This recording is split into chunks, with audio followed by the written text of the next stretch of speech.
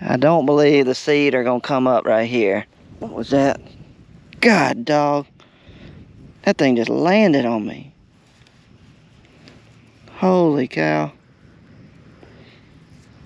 My goodness. Thought I was getting attacked.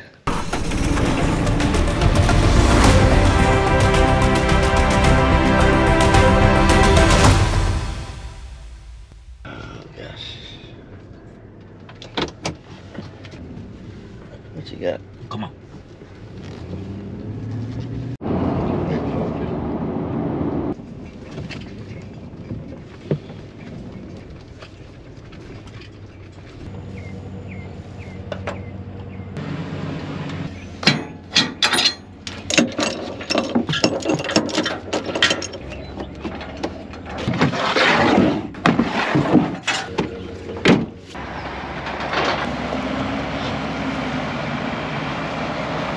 Welcome back, guys. It is Friday, May the 13th, and you're watching Triple R Farms. My name is Daniel.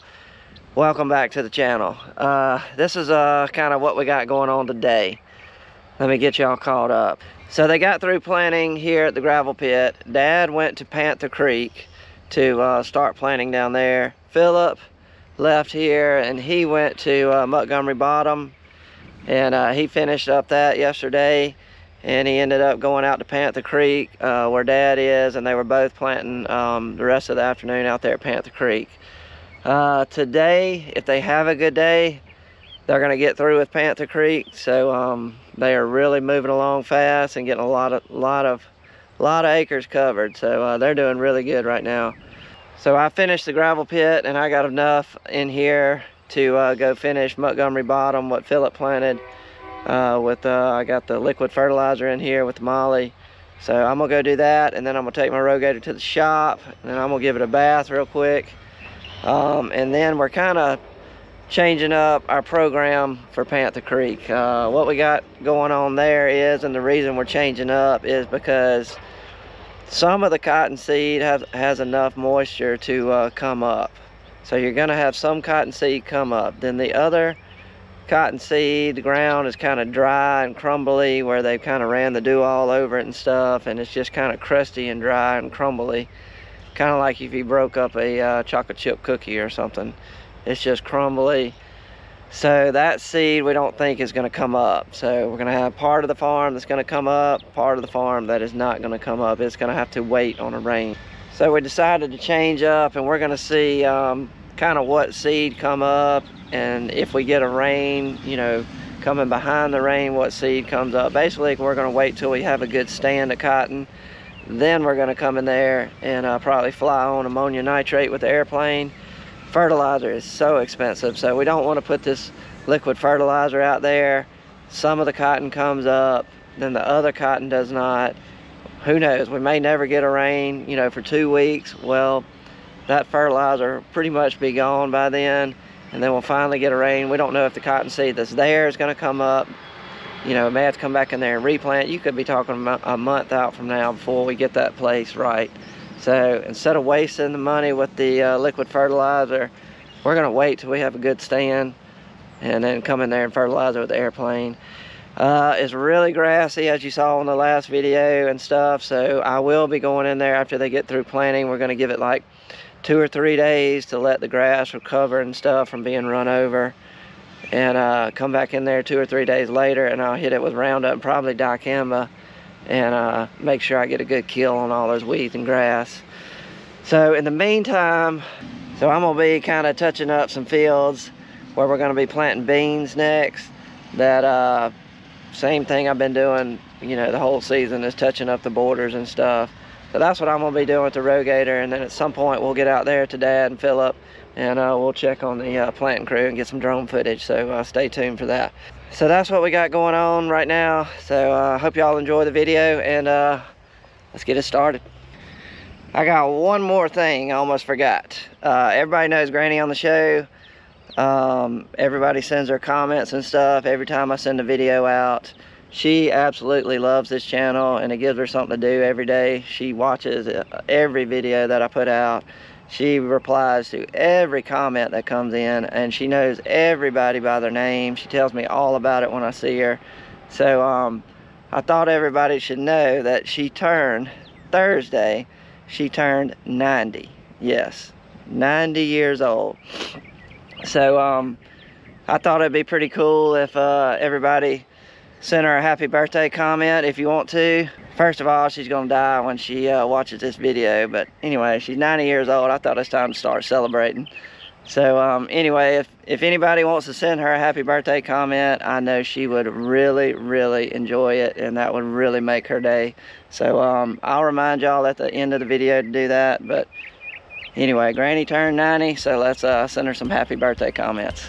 All right, now let's get started.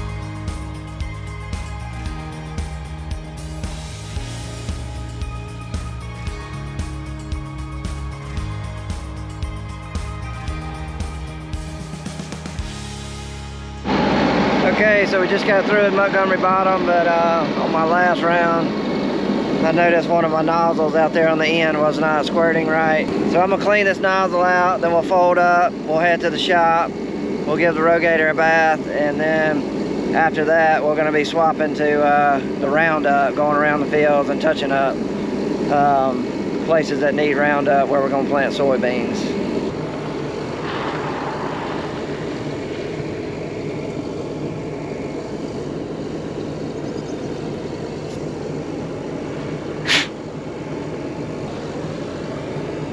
Looks good to me. I'm gonna check this one too right beside it, because when you're riding in a cab and you're trying to look down a 60-foot boom and try to figure out exactly which nozzle is not working, sometimes you get it wrong. So I'll always clean out the nozzle next to that one on either side. On this case, we don't have one on the other side, but we'll clean this one out just in case, because it may have been this one, but I haven't seen anything yet. But sometimes you get a little piece of trash in here. Once again, tip: if you really want something to help clean out your nozzle, getting some welding wire, cut your little pieces off like this. It's stiff enough to go through there. It just works great. I learned that a long time ago, and I've used it. I use it all the time. I keep a couple of them in my cab, and it really works great. There you go. Let's fold up and go give it a bath.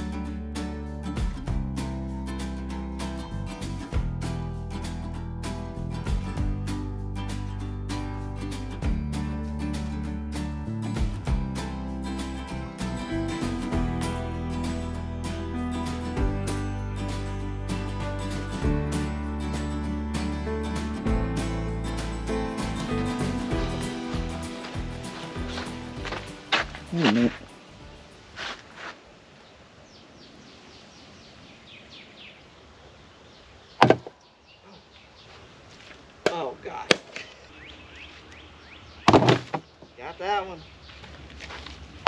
2 out of 3.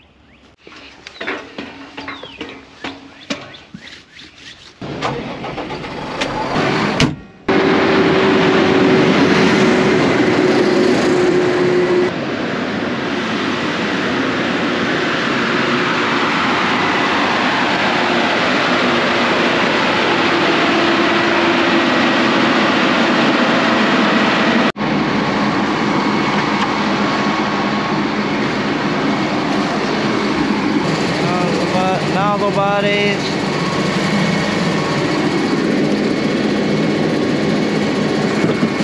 These strainers right here are they're 30 mesh strainers. If anybody needs that number, order them from Atlantic Southern. But you need it. I need these 30 mesh strainers in both of mine to when I run the Penergetic stuff for the deer and the hogs. You got to have a 30 mesh. That's what I recommend. And trust me, I know what I'm talking. And like I said, we're going to be putting out the Power Max 3. And I'm going to go with a quart, even though your label says you can go with 24. I may try some of that later, but right now we're going to stick with a quart. And our surfactant, we'll be using the Schaefer's wet saw. Stuff's working really good, so and it's cheap, so I'm gonna keep using it. I like it. Let's fill up.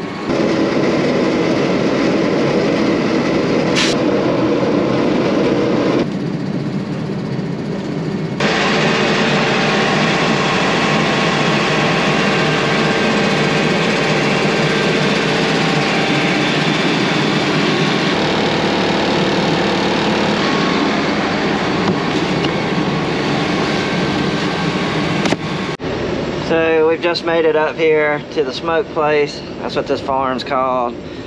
But you can kind of see what I'm doing. This is kind of where the airplane missed right here.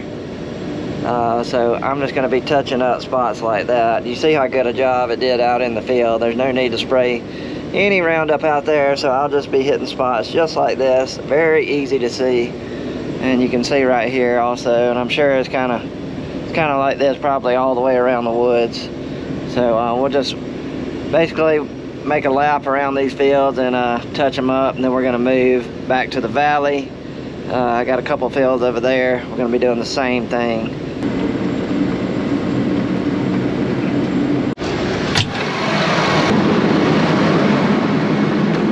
Okay guys, this is the last field that I had to spray today behind me. So the spraying is done for the day. So while I was right here by the wheat, I thought we'd go out here and just take a look at it. I hadn't seen it in a while, and y'all probably hadn't either. Here's what it looks like, and this was the wheat that we planted with the grain drill. Everything that's kind of around our shop and around the valley was planted with the grain drill. Everything down at Blackwell's Bend was broadcast. I have not been down there in a long time, so hopefully everything looks okay down there. But this is what we got right here.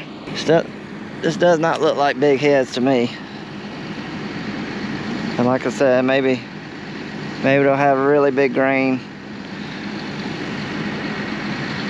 So let's see what the seed looks like. Well, maybe it will surprise me, because that seed is really fat right now. I'm sure it's going to shrink a little bit when it starts drying down, but golly, it's not going to be long. So we've had really hot days, low 90s, little to no rain. Everything is happening really quick on all the crops. But anyway, 1st of June, we'll be combining some wheat. Well, I'm gonna go put the rogator up, take it back to the shop, put it under the shed, and then I think we're gonna head out there and we'll check on the planting crew and see how far along they are. So let's put this girl up and let's head to Panther Creek.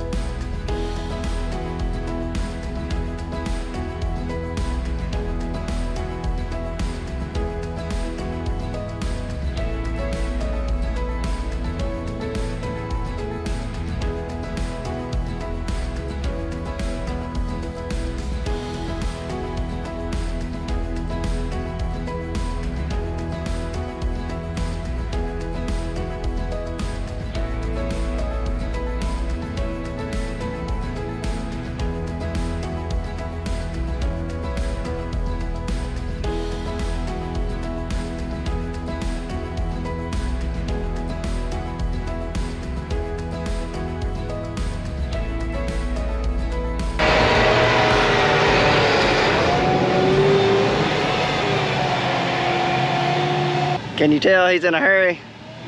So Dad's just got a little bit, he's got this corner to do in this field. Philip's about the same, he's got just a corner to do.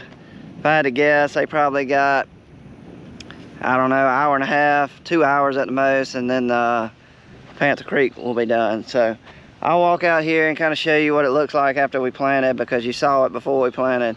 Now you'll see what it looks like after the planters run through it.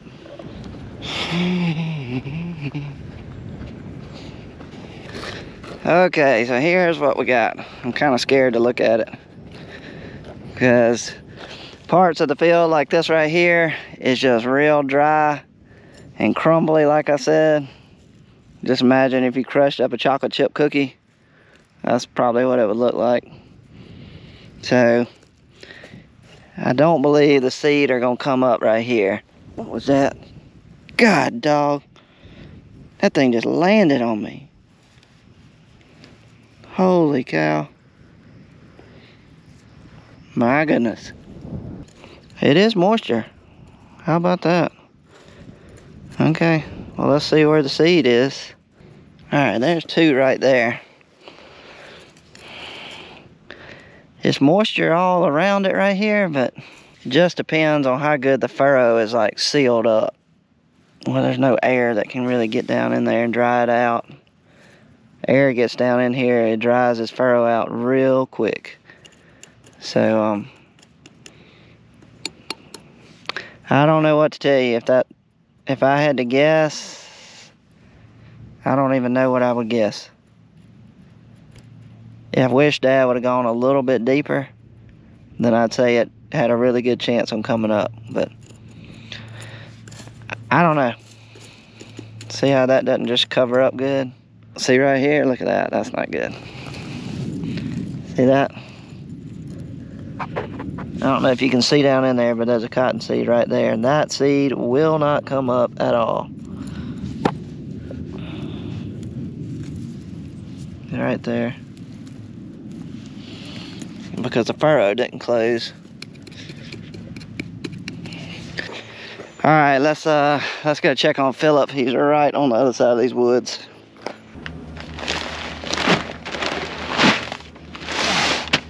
Dad just called, and Philip needs 1 bag of seed he thinks to finish. So we're gonna take that over there to him, and then we'll look at the dirt or whatever, the closing wheel system.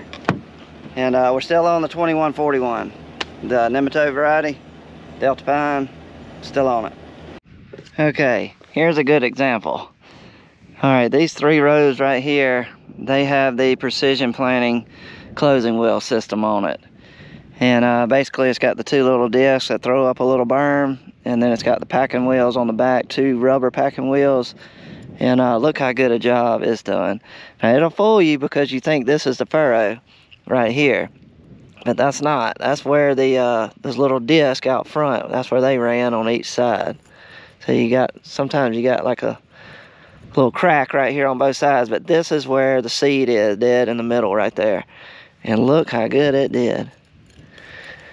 I mean, you do not see any crack in the soil. You can't even see, I can't even tell exactly where the furrow is, because you don't see anything. So that is fantastic right there. I am really, really, really just about sold on these this closing wheel system from Precision Planting. All right, let me show you the Dawn. All right, this is the Dawn closing wheels. See right here? See that crack? And there's your seed right there. Right at the end of that little pointer, there's the seed. Now that seed will not come up because it is just exposed to all the air. That ground right here will dry out by the end of the day. And that seed will just either sprout and die, or it'll just sit there.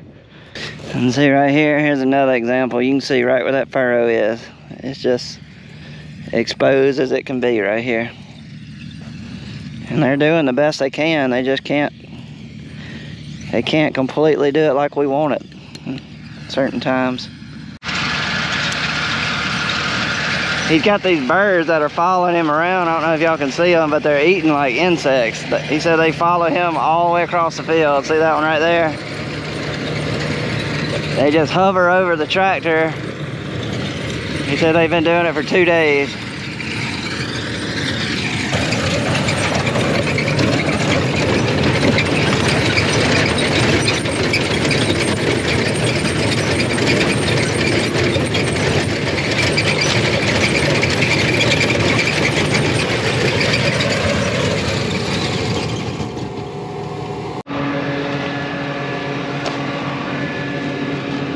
Goodness.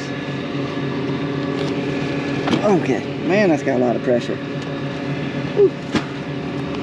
That's why I was doing a good job.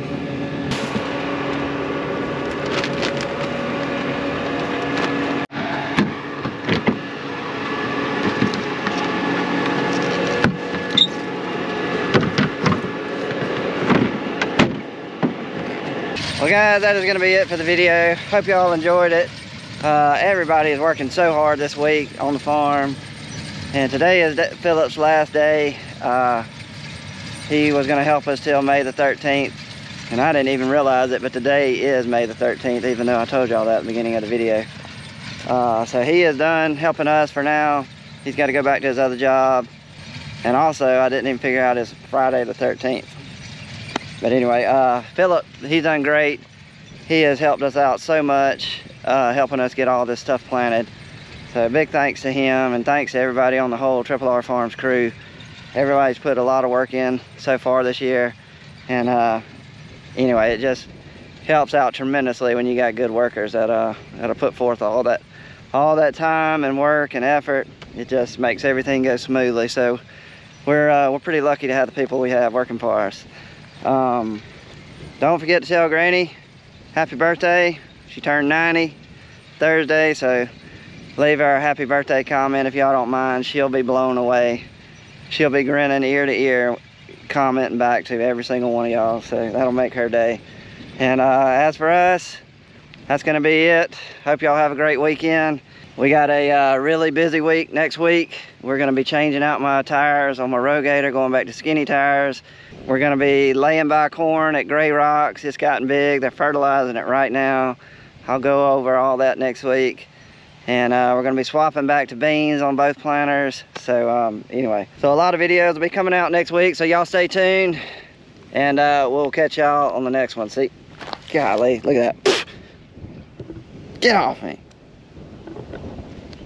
We gotta get out of here, guys. See ya on the next one. Bye.